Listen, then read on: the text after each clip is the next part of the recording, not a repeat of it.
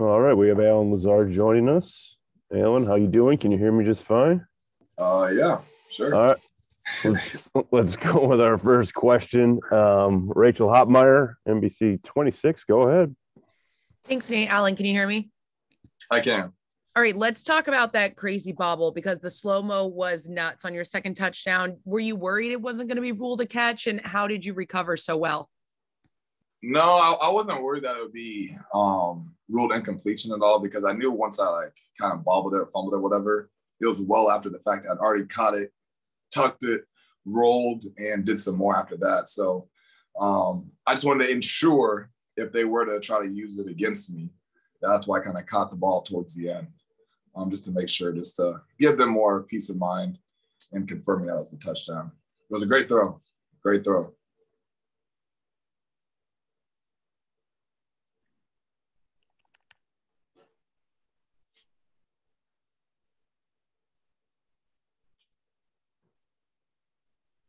All right. Was that meant for me? Sorry, my bad, Alan. No, you're good. So you talked about, you guys just playing in week 18 and carrying that momentum. So after playing in today's game, what momentum are you guys carrying into the playoffs? Yeah, obviously we wish we would have came away with the W. Team fought very hard towards the end. Yeah, I give credit to the Lions for being able to finish it out and everything. But I think the biggest thing was just for us to go out there and just to be able to play in rhythm. I think we did a great job the first half coming out there with the starters and be able to kind of put some points up on the board. Just get into that rhythm, get into, the play calling. It's going to be another 2 weeks before we play a game again. So if we didn't play today, it would have been 3 weeks. And I don't think anyone really wants to do that. So, like I said, we wish we would have came away with the W, but, we were able to still be able to get some good film out there and do some stuff we can teach off of. All right, next up, Wes Hodkiewicz, Packers.com. Go ahead, Wes. Hey, Alan, just for you individually, 5 catches, 75 yards, obviously the 2 touchdowns as we talked about. Just how do you feel about where you're at right now going into the playoffs and kind of this run you've been on for the past month? Feel good. I feel like I'm in a really good mental space, physically as well. And just, having a good intuition, when it comes to playing the game. Just feeling it out, knowing what Aaron's thinking. I think I got to give a lot of credit to these coaches, Coach Vrabel and Hackett, as well as other guys as well. But those 2 guys specifically have done a great job throughout this entire year. But I really just honed in on their teachings, on what they've done to prepare us for these games and everything. So I've just really been honing in on my notes, the film, the details in the routes, and, just been working on that chemistry and connection with Aaron. And, it's obviously been working out very well lately. Next up, we're going to go to Steve from the Associated Press. Steve, go ahead. You talked about wanting to have the offense in rhythm going into the playoffs. In that regard, how nice was it offensively for y'all to have David and Josh back for at least a little bit before, rather than them making their returns in the postseason? Yeah, it was huge. It was huge. I went up to both of them. I was just gave them a hug and said, it's happy to see you out here again. Not just, from the standpoint of just them being fantastic players. I think, our O-line has done a great job with those guys being out periodically throughout this year and everything. But just having those guys out there, the leadership that they bring, especially David, just the energy that they bring to the huddle and everything. Just, when you see those guys and you look around and, I think that's what's so great about here with the Packers is that, you get in the huddle and you see 10 other guys that you can fully trust that they're going to do the job, which just makes you doing your job a lot more simple.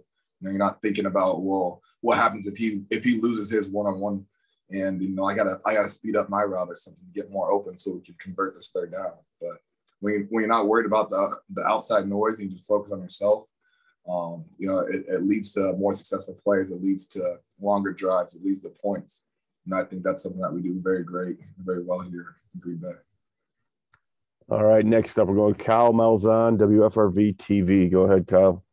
Hey, Alan, Aaron has said you guys have called on him a lot this season after the game. Did he deliver a post-game speech, or what was the message after the game heading into the playoffs? Yeah, I mean, his message was pretty simple and plain. I mean, it's just we know what's at stake. We know, these past 2 years we've come up 1 game short of, our ultimate goal. So the big message is, what are you willing to what are you willing to do to put yourself in a better position to help this team out? Are you sacrificing your time? Are you putting the right efforts into your film and the practice and your recovery, and making sure you're staying on your sleep.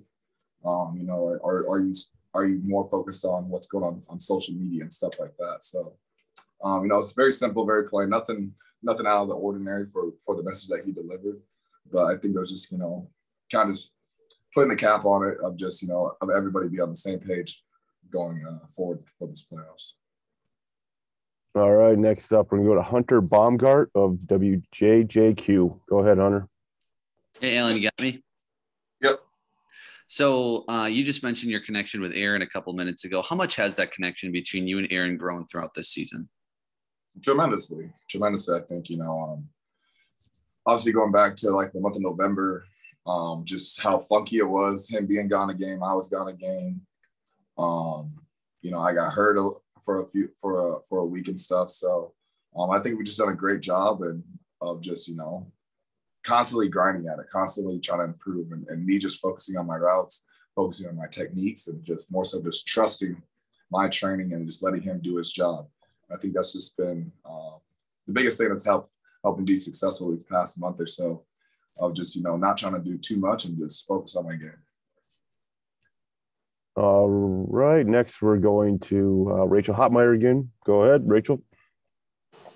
Allen, what did you see out of Jordan in the second half, and how valuable do you think it is that he gets this much time in a game? Huge. I told him right before he made the second to last drive, I was just like, go own the huddle, go instill some confidence and some positive energy into those guys, and make it be well known that you guys are going to finish the drive off with a touchdown. And to see the way that he's able to play, to see him be able to kind of control the game in these the last quarter or so. Obviously, didn't end the way that we wanted it to, but mistakes happens all the time, and just because it happened at the end, it's going to be pointed out a little bit more. But I thought he did a great job, and he's subtly been growing this entire year. Obviously, he doesn't get the snaps with Aaron being up and everything, but he's grown tremendously throughout practice, week in and week out. So I'm very proud of him. All right, next we're going back to Wes, Packers.com. Go ahead, Wes. Allen, I don't know if you got a good look at Josiah's that tight end screen he took for 62, but what was sort of your reaction to it if you did? And just overall, though, what have you kind of seen from him here coming on here, especially without having Robert? Yeah, I was screaming. I had a pretty good view of it. Lucas Patrick, I give a shout out to him. He threw an amazing block, knocked out two guys. Josiah was able to sneak inside of him, break off one tackle, and for him to be able to, that might have been, our longest touchdown of the season. Wes, I'm sure you would know better than me, but for him to be able to make that play, regardless of what week it is, what team we're playing against, like, it's still the NFL, and there's still very much a super talented guys out there. So that was a huge play for him, and I think it was a huge confidence boost for him. He's obviously, I think last week he missed a pass that he probably wish he would have got back, and here and there. I think it's just part of the subtle improvements that it takes to keep on growing. And, he's done a great job throughout this entire year, but just growing every single day, every single game. And you can see it. You can see it the way that he prepares, the way that he plays, and he plays his heart out all the time. And, I think that's what we as teammates, respect the most out of him. Just how hard he goes out there, how much he cares, how much he loves us. All right, Allen, we're going to finish it up with Lily from Fox 6 in Milwaukee. Go ahead, Lily. Hey, Allen, when you see Devontae break Jordy Nelson's single-season team record today, and you're looking at all the milestones that he's passing, do you look at Tay's marks and think, I'm going to try to beat you one day. I'm going to try to get these marks myself one day? Absolutely.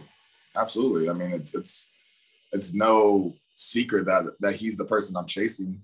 And in a sense, I feel like if you're in the NFL and you play wide receiver, if you aren't chasing Devontae Adams, then you're doing something wrong, because of the production he's had over the years, especially this year, and going back to last year as well. Just the distance he's been able to separate from him and the rest of the pack over these past two seasons is historical in my eyes. And just being able to work with him every single day, very grateful for his presence, obviously to have him as a teammate, making incredible plays throughout the year and everything, but his leadership and his presence in the locker room, in our wide receiver room, is huge.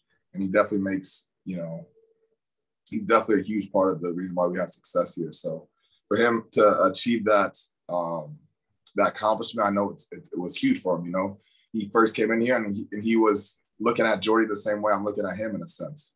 So, I mean, that's obviously down the road for me for those type of things. But, you know, he's a person I'm chasing every single day. I'm watching him off the line, watching him individual. You know, no matter what the drills are, you know, I'm trying to take as much as I can from him to be able to be half as good as him. Because if I'm half as good as him, I know I'll still be in this league for a very long time.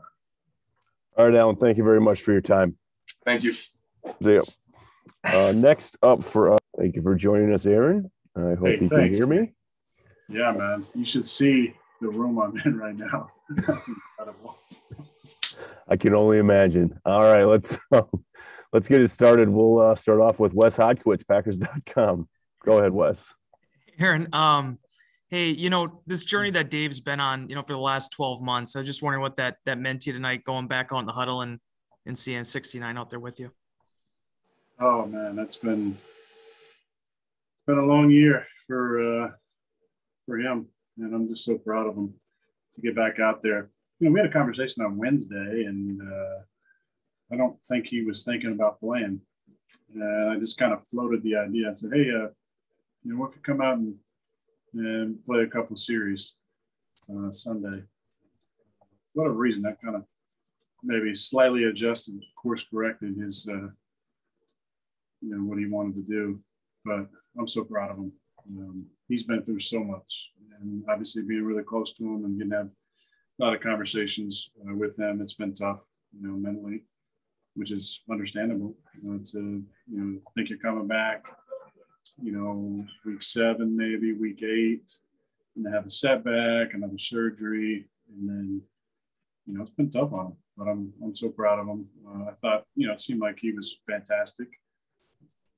But I'm just really happy for him, the person. He's a great person. He makes our team better. Obviously, he's an incredible player.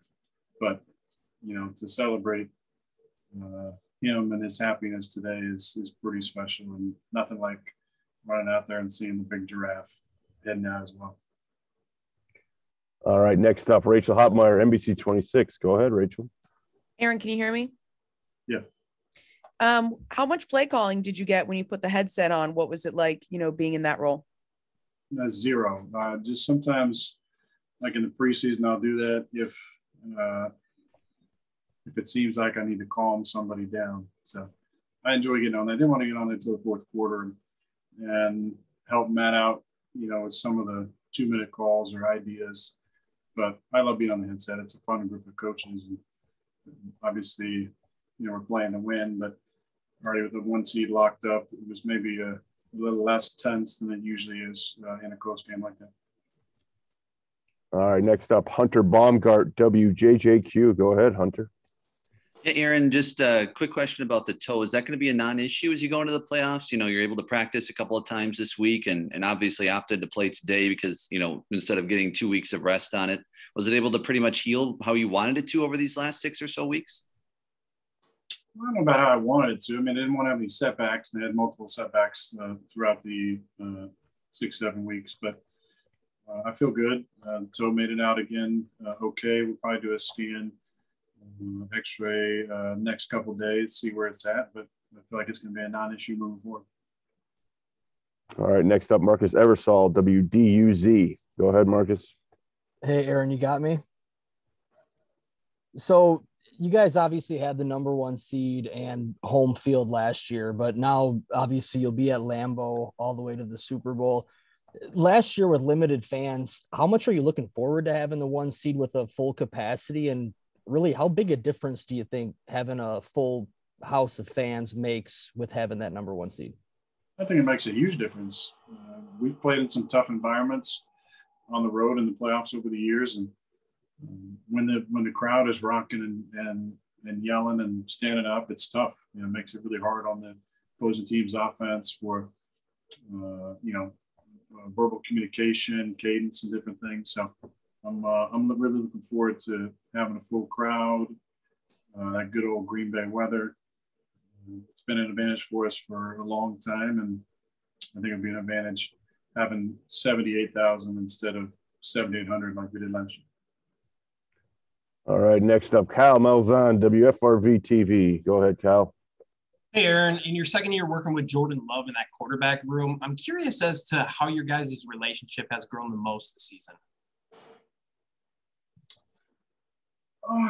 You know what? I think as an older player, you create opportunities for young guys to feel comfortable. I think that's the best thing you can do from a leadership standpoint, from an older teammate standpoint. So that's what I've tried to do in the quarterback room: create an environment that's fun, that's laid back, that's carefree, that involves a lot of communication and conversation about football and non-football stuff. And that's what I've tried to do with all my rooms, and especially as really the age differences has crept up over the last few years.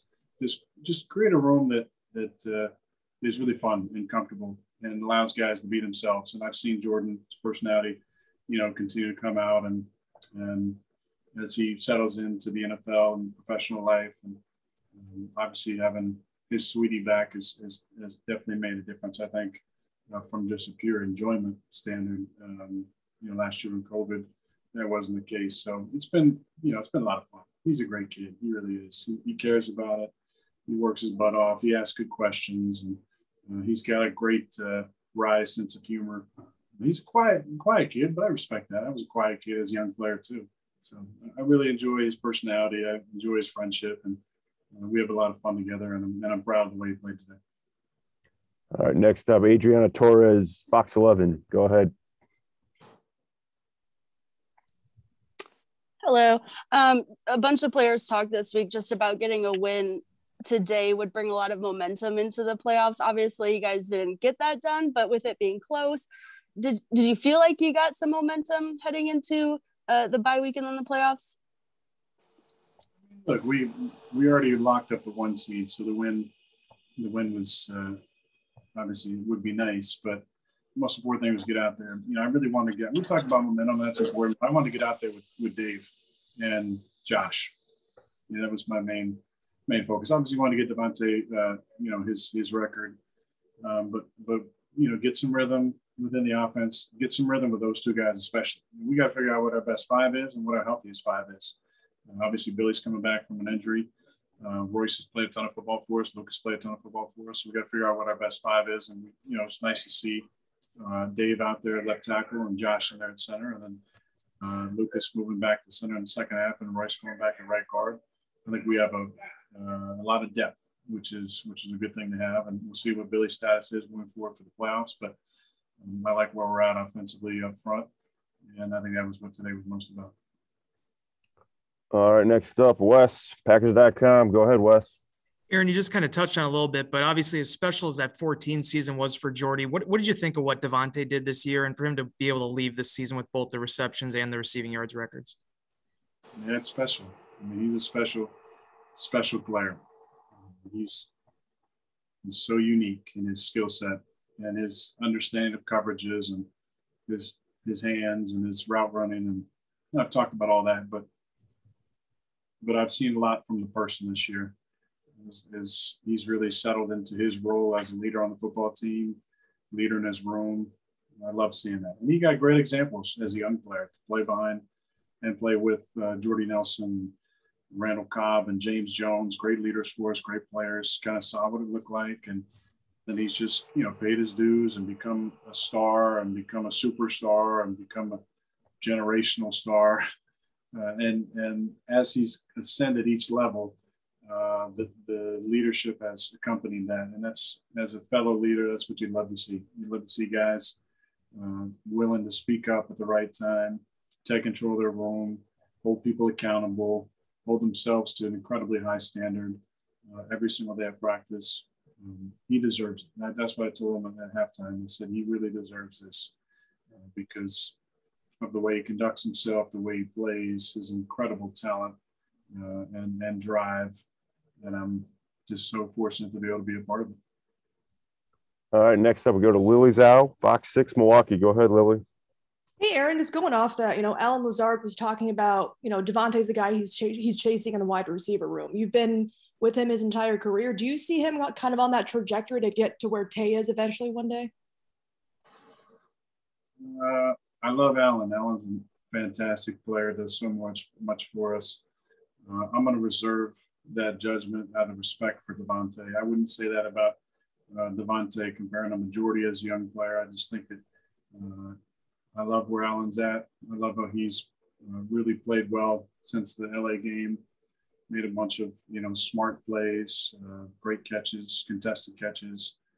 But Devontae is kind of in a category by himself, so I'm going to leave him there. And it's no disrespect to anybody else, but he's earned that distinction in that category all by himself. Next up, Tom Silverstein, Milwaukee Journal Sentinel. Go ahead, Tom. Aaron, I assume in a quote unquote meaningless game, the focus can sometimes drift, or there could be a possibility of that occurring. How did you think you guys handled it during the week and during the game? Yeah, I mean, I think we had a nice week of practice. I think the energy level was a little bit lower than maybe the standard we've played at the last few weeks.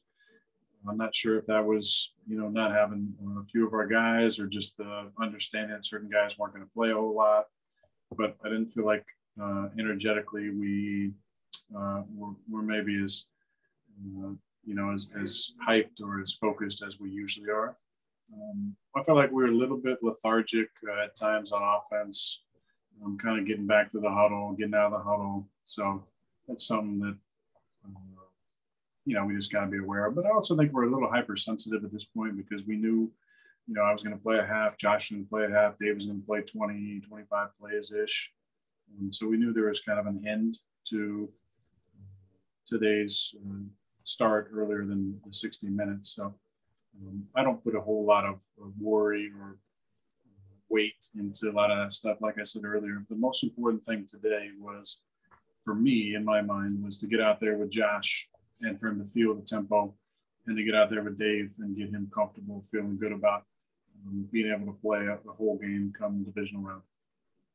All right, next up, Kyle Malzahn, WFRV TV. Go ahead, Kyle.